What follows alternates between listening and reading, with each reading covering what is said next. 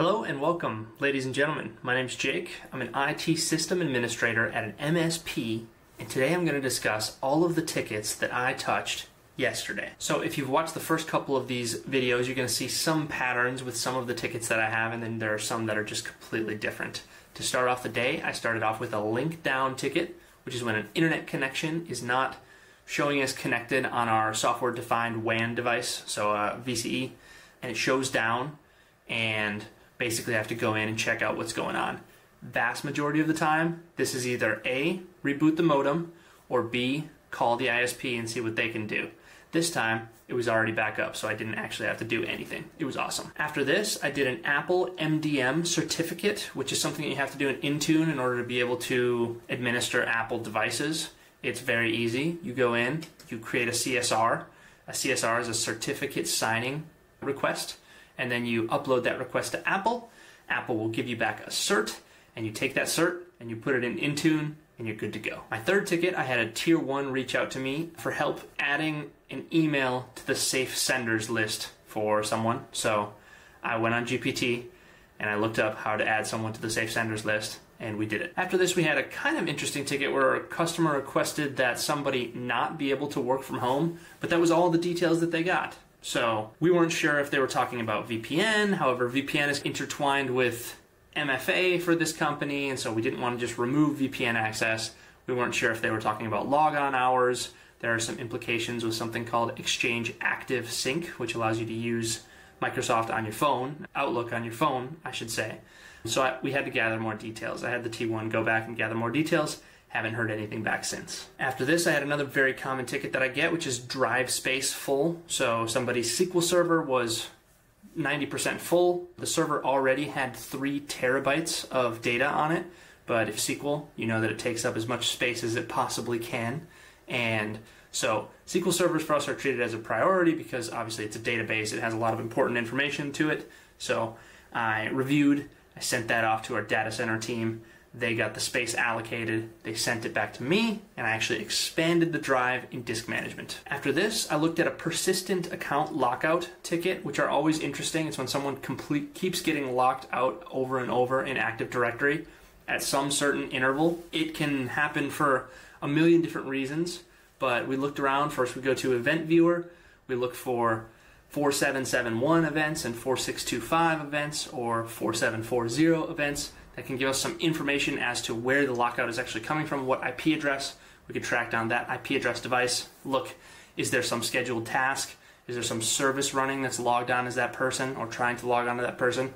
Is there something in Credential Manager that's holding and spamming credentials? Or there could be a million other reasons. And honestly, we worked on this for 45 minutes. We didn't find the answer. I didn't have the capacity to fully take it on, so I was like, hey, take this, put it on the T2 board. Some other tier 2 ended up with it.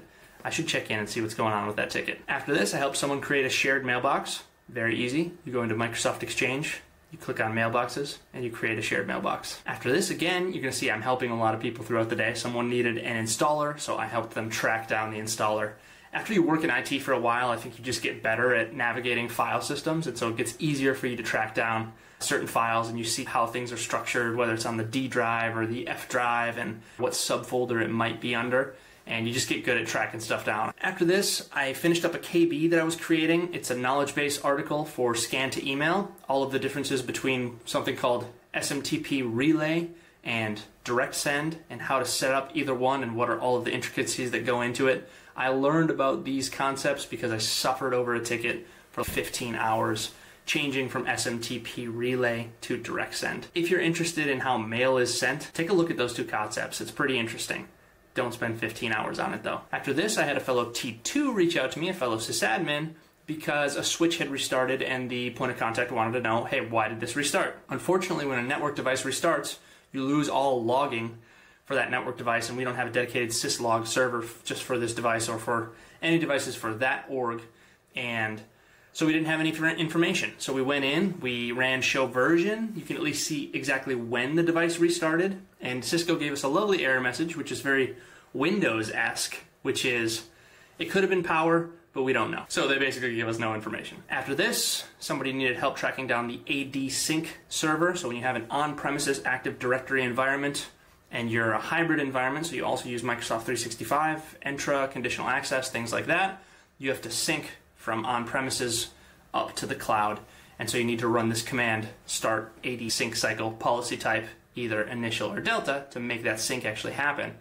If not, it happens at some certain interval that you set up, but you need to do that command on the correct server. Every one of our companies, we have a gazillion companies, I think we have like 200 different companies, have this sync. It's called Entra Connect, Active Directory Connect, and they have it on different servers, so we always have to track it down. Again, just like a file system, as a system administrator at this company, you get really good at tracking down sync. So we tracked it down, and I sent the sync for him. After this, I got to do another one of those Apple MDM push certificates for another company.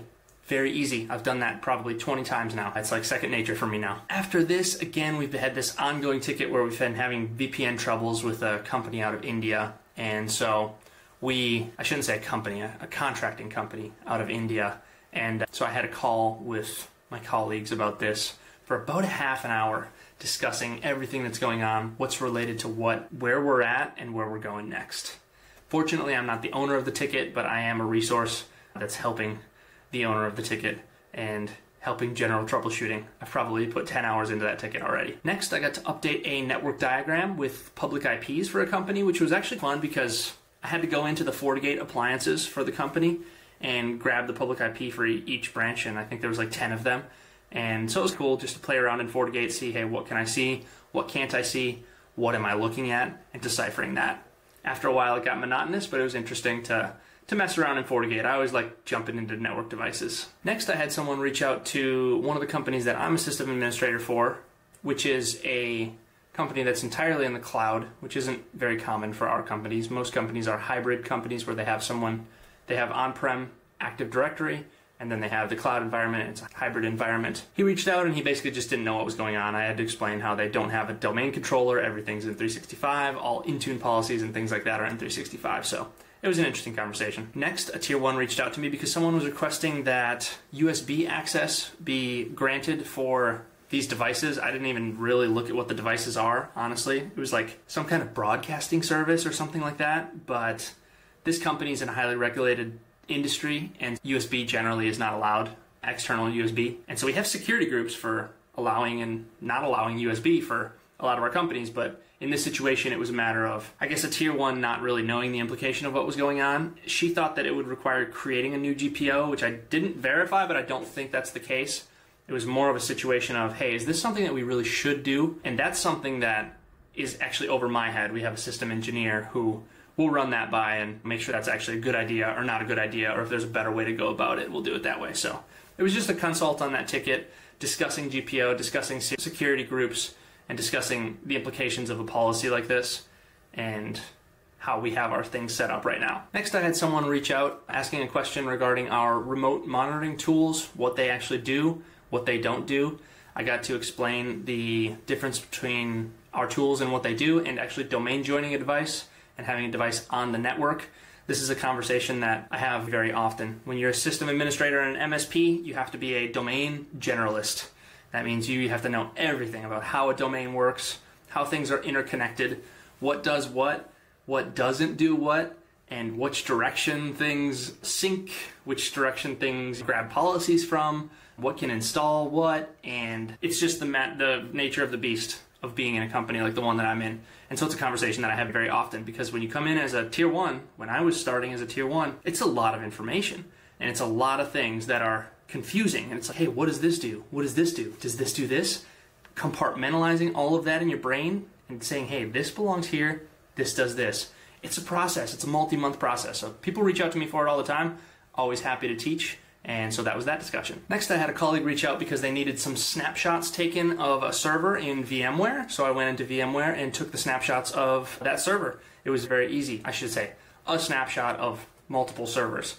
And it's so easy to take snapshots in VMware. If you've played around with VMware at all, you just click on Actions, take snapshot, put in a little description, put the ticket number, and good to go. So that'll be his to delete whenever he needs it. Next, I had a very common mail forwarding rule where I just had to take a terminated employee's mail and forward it to someone else. Tier 1 doesn't have permissions to do that, so I did it, and it was very easy. And lastly, at the very end of the day, I got to touch an interesting ticket where a company wants to make a GPO blocking Edge and Chrome from storing passwords for them. I've already done quite a bit of GPO with Edge and Chrome, and so I knew that there are ADMX files and ADML files that you need to grab in order to actually have the default templates for Edge and Chrome.